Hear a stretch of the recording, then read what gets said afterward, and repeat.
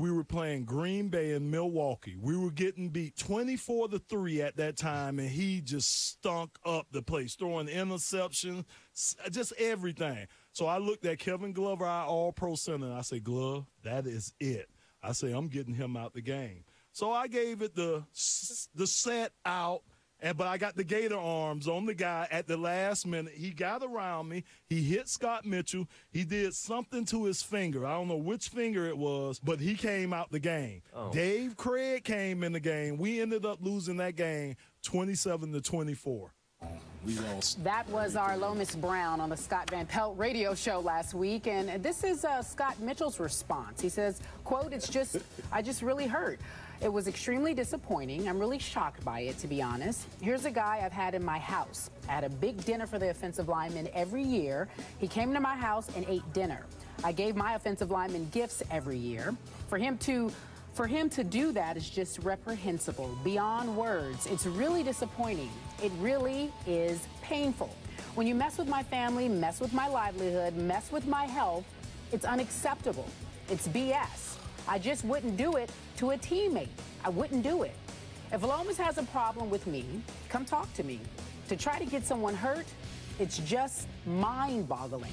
People get seriously hurt in this game. For someone to just lay down like that, it's unacceptable. So Lomas is obviously here at the desk. Lomas, what is your reaction to this? Well, you know, I think about what happened. That was 1994. And I was extremely frustrated. Extremely frustrated with the situation that was going on. And, you know, I didn't try to get the guy hurt, but that's what ended up happening. And, you know, yeah, Scott did have us over to the house and everything, and I felt that I was a good teammate to Scott. It was just a lot of circumstances around that. Do I regret it happened? Yeah, I regret it happened. Did I regret it happened then? No, I didn't regret it happened then. So, I mean, right now, I expected Scott to react that way. That's kind of the way that he should have reacted.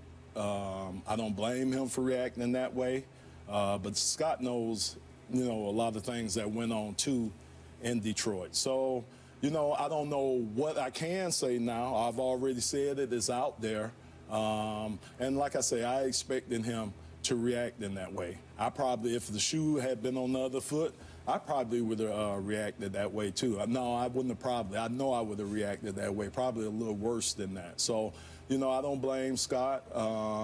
And, you know, hopefully we'll talk about it. All right. Well, are you going to reach out to him? You think you will? Oh, yeah, I'll reach out to him. Okay. You know, I haven't seen Scott, oh, man, I haven't seen Scott really since I left Detroit. And, you know, I know that this is something, you know, I probably played from my 18-year career. They say you average probably about 1,000 or so plays a game. So I know I've played well over 18,000 plays, excluding practice in this league. And, yeah, it's one play out of the 18,000 that I regret. Okay. So, you know, it's done. It's out there. I'm not going to retract. I'm not going to sit here and make excuses. I know America is looking at me and they're like, wow, but I'm not going to make excuses. You get frustrated during the course of the game. You do things that, you know, a lot of times that you think about later on in life. You don't think about right there because it's in the heat of the moment, but you think about later on in life. And the one thing I can say is I should have been more tactful at how I said that. That was wrong on my part. I should have humbly said that. It came off boastful, and I shouldn't have said it that way. Like I say, I said it. I can't take it back, but I shouldn't have said it the way I said it. All right. Well done, big fellow. Adrian Petersen kind of says he wants to talk about breaking Eric Dickerson's record. He spoke about it recently, so let's listen to what he had to say. I do good with pressure. You know, I'm able just to relax and understand that, you know, if it happens, it happens. If not, you know, it wasn't meant to happen. Maybe next year, you know, God's willing. You know, if that's the case, you know, I plan on breaking it and I want to. But if that's the case, that's exactly how I'm going to look at it. And I'm going to approach it, you know, the way I approach this season next year. All right, let's speak in percentages, fellas. What chance do you give Petersen to break the record this Sunday against the Packers? And I'll start with you first, Chris. I'm going on the high side, and I'm going to go 75%. And I know that seems really, really high, but, you know, people talk about, you know, should they go for the playoff win, or should they go for the win that gets them in the playoffs? Should they go for the record? I don't look at them being mutually exclusive. I think your best chance of winning is by handing the ball off to Adrian Petersen. When he carries the ball 20-plus times per game, the Vikings are 7-1. And look at the performance he had last time against the Packers. Rushed for 210 yards against Green Bay. I mean, he had a phenomenal performance. He's 14th. Green Bay is 14th against the rush this year. I think handing the ball off to him every single time is going to be beneficial for the Vikings. It's going to help them win the game. It's going to keep that Packers offense off the field. It's going to do so many different things. They're going to make that team successful. I mean, did Christian Ponder suddenly turn to Joe Montana in the last couple of weeks? I mean, he had a good game last week, but would you say your best chance to handing the ball off to AP than giving the ball to Christian Ponder and giving him a chance to win the game? I think he has a big game against a bad rush defense in Green Bay. They win the game and they get the rushing record. All right, well, I'm going to go next because you said you were kind of on the high side. I guess I'm not the ultimate low side. I'm going to say he has zero chance, zero chance of breaking the record. Yes, he rushed for over 200 against Green Bay first time, but that was the only 200-yard rusher in the last 6 seasons. Okay, so he's not going to get it again. But more importantly, this is going to have to do more with the fact that Green Bay can put up some points on this defense. And can Christian Ponder throw the ball? Because in the end, if you're playing catch-up, you just can't run the ball every single down like they want to, because that's really their formula. Okay, we're going to know right away that when the game starts, you know, what their scheme is, because their goal is to run Christian Ponder, keep Aaron Rodgers off the field. Right. But if they can't convert third downs, if they can't score in the red zone, then they're going to have to play catch-up.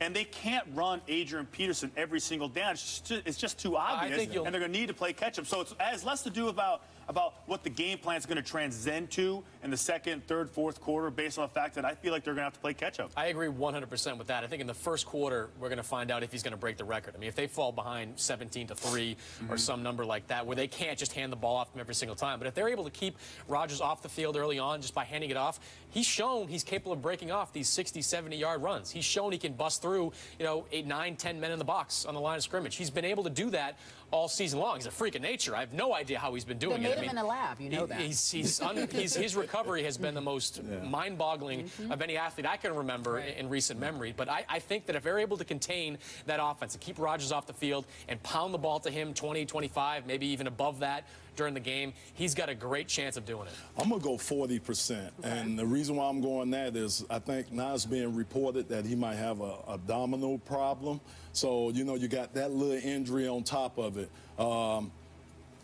Great back, explosive. To me, the MVP and the comeback player of the year wrapped into one. What he's been doing has been phenomenal. But again, I got another story. I go back to 1994. Oh boy. Barry Sanders trying to get 2,000. Barry Sanders trying to go for 2,000 yards. We were playing the Dolphins last game of the year, and we needed 150 yards to get Barry to 2,000 yards. Christian, I swear, it seemed like it was like 13, 14 defenders out on the field, man. Guys were coming from everywhere. They knew what was at stake. They were saying that during the game, we're not going to let him break the record against us. We don't want to go in the record book as this guy going over 2,000 yards against us.